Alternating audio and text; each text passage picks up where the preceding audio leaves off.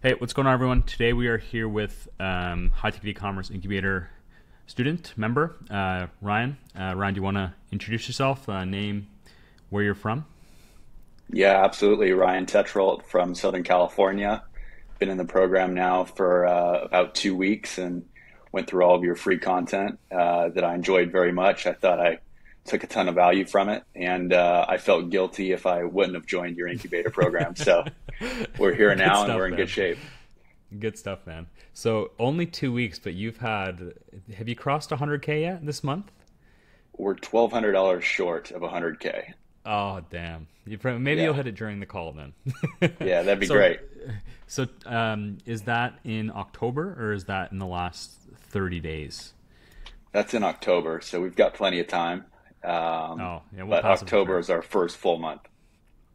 So so you came in the program, where were you at when you joined? You had already had sales, I'm guessing, or like how far along were you when you actually joined 2 weeks ago?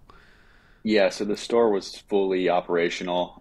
We were running ads, and really what I've been doing for the past couple weeks since joining is just optimizing all the shopping ads. And have you found that that's made like a pretty big difference, like in an increase? Or like how many? So I guess if you joined 2 weeks ago, you would have joined about the 10th. How many sales did you have at the 10th when you joined versus like the 10th till the 23rd today? I don't know the exact number of sales, but we did 50K last week. Damn. So, yeah, so it was a strong week. And with that said, the spend has gotten a lot better. I was experimenting with some shopping or with some search ads. We've now moved our focus predominantly to shopping, so that's helped to clean things up quite a bit.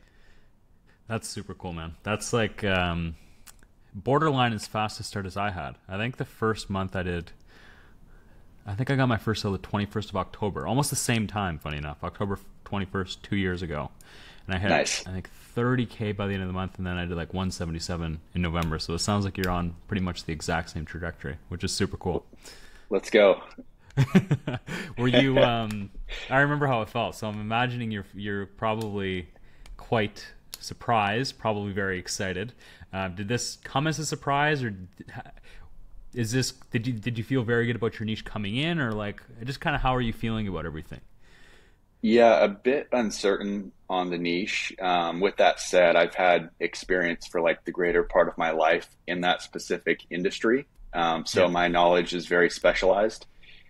With that said, I had never ran a Google ad prior to going through your free course. So that was the biggest learning curve was figuring that sort of thing out. I do have experience in building other products, specifically marketplaces. So I've kind of parlayed that experience into the store, and it really helped me out operationally on the design side of things, just knowing where to allocate my time. So my life experience has really translated into the success of where we're currently at. Do you think that having life experience or previous knowledge in your industry has helped you close suppliers quite quickly?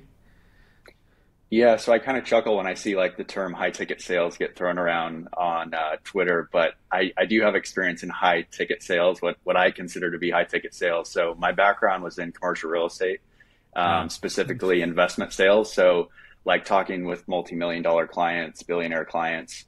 So in terms of sales, I feel like I'm on the advanced side of things. And that has certainly helped with being on the phone with my customers because they're also pretty wealthy individuals. So I know how to have those conversations with those types of people. and do you find that like so that's on the sales side of things, but like your niche specifically, you have experience there too, right? I do. We won't say the niche on the call, but do you find that when you're actually reaching out to suppliers, when you're closing them, that having like experience in your niche has helped you like onboard them at a faster pace than you might have been able to otherwise? 100%. Just because I speak their language, and that comes through over the phone, it comes through in my copywriting, in the deck that I put together. So very much so. So you mentioned that you were in commercial real estate before. Is that a previous job, or is that something you're still doing now alongside the store? No, I still operate that business. So I'm working on both at the same time, and it's been a juggling act to some degree. I think I had mentioned to you when you were trying to get me to join the incubator. I was actually waiting for a couple really big deals to close just so I could free up some time. So luckily those deals closed, and now I've been able to allocate even more time to the store, which has been very helpful. So what led to you being interested in high ticket ecom overall? Was it like a dissatisfaction with the real estate side of things? Was it just wanting to try something new, or like what kind of led you down that path to begin with? Sure. So real estate's in a really tricky spot right now with where rates are. It's just very hard to get deals done. And I hate the term passive income, but I've been looking for something that provides more of a passive element. Like it's really cool to be able to wake up and have 4 or 5 sales come through. Yeah. Um, Yeah. with that said, I came across your content and I really resonated with your background because I also had experience being a professional athlete, playing a sport in college. And I looked at you and I said, this is somebody that has life experience. You're a former athlete, and that came through in the way that you were teaching the free course. I could tell that you're a pretty intense guy. And I really Yeah. resonated with the way that you delivered information. That's awesome, man. Thanks a lot. Yeah. I find that overall in like coming from athletics background, like I find people like us who have previously played sports, you almost have to do business.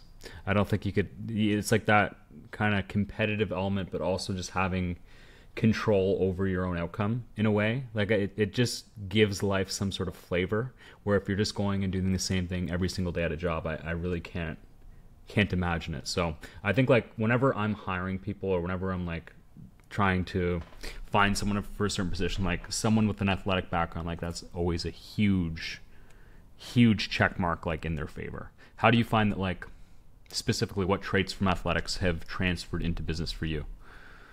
Just the intensity, man. Like I will go to the end spectrum to get a W. I don't care like how I feel. I don't care what mental state I'm in. Like I'll just make it happen, and I'm gonna do something until the wheels come off. Yeah, I'm the exact same way. I'm the exact same way. So with the store now, obviously putting up some pretty big numbers. Is it just you, or are you working with someone, or have you hired a VA, or what have you delegated? What exactly are you doing? What are you not? So I haven't delegated anything. I'm kind of a sicko. So I'm still so still doing pretty much everything myself. I do have a really good friend that I've been consulting with some of the ads on, but nonetheless, I went into this with the mind frame that I'm just going to get as far along as possible with the minimum amount of capital required. Yeah. I have had to invest some additional capital that other people probably have not to actually purchase products from some of my vendors. Yeah. So I actually enjoyed that just because it created a bit of a barrier to entry that I was completely okay Yeah. with. Yeah. I completely agree. Like if you have the capital to do so, like almost these barriers to entry, like a lot of people when they come in, there'll be these sort of barriers. Sometimes it's that. Sometimes the supplier will want you to purchase a product. Other times the supplier is just very difficult to close. Like we've had people go for lunch with suppliers to close them. Other times, they'll start you at a lower margin and then you have to work your way up over time depending on your sales numbers. Like a lot of people get kind of shy away from this stuff when they're starting, but in my opinion, like this is a good sign. Or another guy, I did an interview with him before. He has like a very complex product. So he actually like said his store name in the thing. It was like bulldozer lifts and stuff essentially. So very, very complex and hard to understand. But all these things are moats because once you figure them out, it really is quite hard for someone else to do so as well. And that's the thing, like when you're selling other brands' products, like you don't want someone who just started e-commerce 2 days ago to be able to close the same supplier as you, get everything on their website in a breeze right away. Like barriers to Right. entry are a good thing. So that's pretty cool. Have you found that they give you the ones that you're stocking for, are they giving you more favorable margins compared to the ones who don't? Because that's usually what happens when you do stock. They're not. At least with one of them, the margins are pretty tight. With that said, they're one of the biggest brands in my specific niche, and I felt without them, I could not have the brand reputation that I've been able to establish so quickly. Have they said anything about potentially increasing it as you go? Yeah, it's tiered, so it will get better over time. So with the sales to this point, I guess, can you give me a breakdown of like how many brands you have total, and then what's the distribution of sales like? Is it like an 80-20, 90-10, or are you pretty even across the board? Ooh, I would say that 4 to 5 brands are making up the bulk of our sales. And those are really essential components to the business that I operate in. And then 12 to 15 brands in total. Okay. Yeah, I'd say that's pretty normal. Like, it's usually about 20% in my experience that will make up the meat of it. So with your niche, I know it is a bit, or I guess I think it's a bit seasonal. Maybe not. Is it? Do you know? Yes, the only time that it's a bit slow is in the summer, and I've been looking for products to kind of mitigate some of that, seasonality. With that said, the people that buy my products, they're very addicted to the specific niche, because it's also in sporting goods. So that works in our favor. That's interesting. So I'm not sure if you ever watched the interview, but I did an interview with a man named John Murphy. Did you ever watch that interview? I didn't. It's not the same niche as you, but he sells e-bikes to hunters. He's very open about his store. But I have heard you talk about that. Yeah. So he has kind of, it sounds like a similar target market to you. So I remember him telling me, like, he has a very niche store. Like, he doesn't only just, like, some people would sell mobility, like e-bikes, scooters, kind of like anything mobility. That would be like a somewhat broad store in my opinion. Then like even more niche than that would be just e-bikes. And he's even more niche than that. So he's like e-bikes for hunters specifically, which is like extremely niche. And I remember he was giving me an analogy one time, like, if you're selling mobility and someone abandoned carts, your abandoned cart copy is going to be like, you left XYZ item in the cart, check out. But he can be like, you're going to miss your hunt this fall. Like, he can speak directly to his target customer, which really gives him an advantage. And it sounds like that might be sort of the case with your store as well. Absolutely. Yeah. So then, given that, I know you mentioned it's a bit seasonal. Are you being cognizant, or I guess mindful of, when you are trying to find these products that are to mitigate the seasonality, are you being careful not to water down that nicheness? Like, can you add products that will keep it very branded like that? Yeah, absolutely, because it all falls under the same sport. So I'm not too concerned about that. That makes sense. Yep. Cool. So what would you say has been kind of the breaking point for you? So if you could pick one thing, is it the niche you picked? Is it your execution of the ads? Do you have a really nice site? What do you think's been kind of the biggest differentiating factor in your success to this point? I would say not delegating anything. Like, me just being involved in every single detail and putting in maximum effort has made it what it is. I haven't skipped any steps. I was super diligent about going through the coursework. I actually went through it 3 times, the free course, and I checked every single step along the way, because I'm also super OCD. So it is what it is. Like, I have to get through things the right way, or like I won't do it at all. Were you doing the free course? Was it the 9-hour YouTube one? Yes. You went through that 3 times. Three times. Crazy. Yeah. That's crazy. Yeah, but that's the attention to detail that it takes, and I'm glad you brought that up, because a lot of people who don't do well, what they'll do is they'll come in and they'll hire like 2 VAs right away. And it's like, you can't, like, when you're building a business, you cannot rush to get out of the business. Like, No. The only time you should delegate something, in my opinion, is like, first, you should get good at it yourself, or I should get good at it myself. Whatever it is, the business owner should get very, very good at it. And then the only time they should then outsource that is when there is something, their time is so constrained that it's hurting the business by them continuing to do it, because then they're not doing something else. Correct. So, like, as the business grows, you're going to have ads, you're going to have email, you're going to have customer service, sales calls. And, like, at some point, you're going to have to say, like, where's my time best spent? And then you want to delegate the least important. But a lot of people are in, like, the wrong frame of mind, that they haven't even built the business yet. And they're trying to have essentially, like, they don't even know how to do anything, but they're trying to have like virtual assistants run the store, and then they wonder why things aren't being done well. So I think I'm glad that you brought that up. It's a really, really good point because, like you said, like if you do everything right from the beginning, like that is a huge competitive advantage over people who don't do that. Yeah, like at this point, I don't have to go back and clean anything else up. I've been involved with startups before where we've had to go back and do a lot of cleanup, and it wears the team down, it wears you down, it ruins your creative flow. So I'm really thankful that it's just been done correctly from the get-go.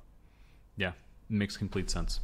So do you have goals for the store short term, long term? What are your kind of short term goals? Like let's say by the end of this year and maybe mid next year towards the end of next year, where do you see yourself taking this? So our biggest competitor is doing 2 million in monthly gross revenue. Wow. I would like to surpass them. I think it's completely feasible just because a lot of the folks that have spun up stores in my niche, they're not experienced in that specific niche. They either come from tech or other business. So I feel like with my specialized experience, it can allow us to surpass those thresholds pretty easily. Good stuff, man. And would you ever, that competitor you're talking about, are they only drop shipping? Have they launched their own brand on their store? What does their store look like now at that level? Yeah, so they do have their own products, and that's something that we're looking into. It really just comes down to, where I feel I can compete the best and where I also think that there's a big need for a product. Like I'm not just going to create something just to do it. For me, it must feel like that product's going to do well. There's a need for it. I have to feel that there's built-in demand. Yeah, it makes a lot of sense. And like I'm actually in the process of launching my own brand now in one of the spaces that I sold a lot in, but working with dropshipping stores, it really does allow you to know the market very well. Like I know everything I don't like about those brands, and I know what I want my products to have that they don't. So even just, I don't think it's something you need to do anytime soon, but as you work with these brands, as you get familiar with them, you will see, I think, clear areas to improve. And then that could be a potential area where you would want to launch your own. Yeah, 100%. I mean, there's so many great attributes to this business model. There's sales, there's product development, running ads, like it's endless. So in terms of a pathway to create your own product, I think this is a great avenue. I agree. Yeah, because there's really like, it is kind of crazy. Like yesterday we had, I'm sure you saw on the Wins channel, a guy sold like $157,000 order.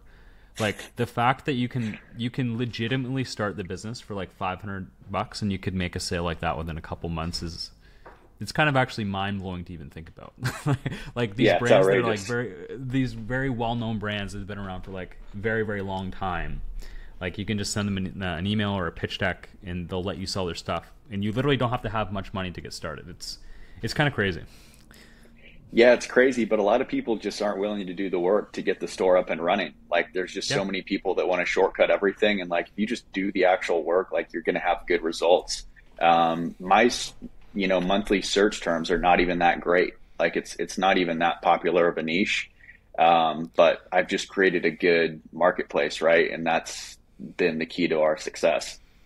And man, that's honestly the key with every student's success is like, it's, on my side of things, it's crazy because I'll see two students in the same niche and one's saying like how bad it is, how they can't do anything, and then the other student will be executing and they'll be crushing it, but they're in the same niche.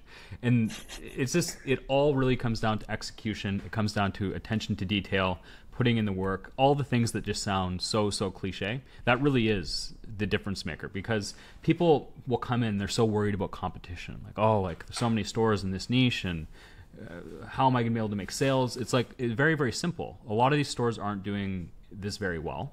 So if you just do a better job than the stores in the marketplace, you're going to get sales and you're going to do very well. So instead of worrying about competition, like why is that not the focus? Because if that's the focus and you do that, it's impossible to fail. 100%. I mean, you could have greater success than your competitors just solely based off of customer service.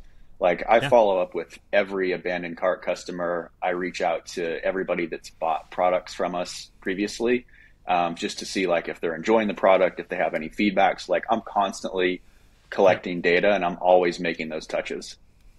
That's awesome. And that's what it takes. Like, yeah, like calling your abandoned carts. When you have an order, call the customer and get a review from them. Call them and ask them, literally say to them, why did you buy from us?